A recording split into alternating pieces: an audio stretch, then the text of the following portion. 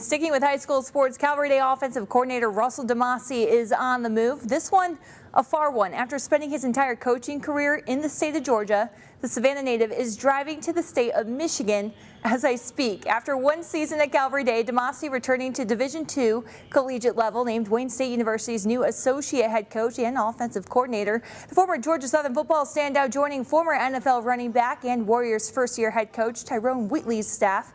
This will be Demasi's third coaching opportunity on the college stage. Most recently, Demasi served as co-offensive coordinator at Savannah State in 2021. He spent a total of 5 seasons with the Tigers, where he helped lead one of the most successful offenses in program history. Demasi telling me this opportunity came together in less than 2 weeks. I was super happy where I was at Calvary. It was one of the best experiences I've had coaching football in 10 years. I mean, we had great kids. The coaches were awesome, but all the people around Calvary were great. I hadn't sent out a resume. I hadn't done anything to look for another job. It was out of the blue, so I was really blown away. I hadn't talked to him in over a year, and 2 conversations with him, and he offered me a job. Demasi making the drive to Michigan right now and plans to be at spring practice at 8 a.m. tomorrow.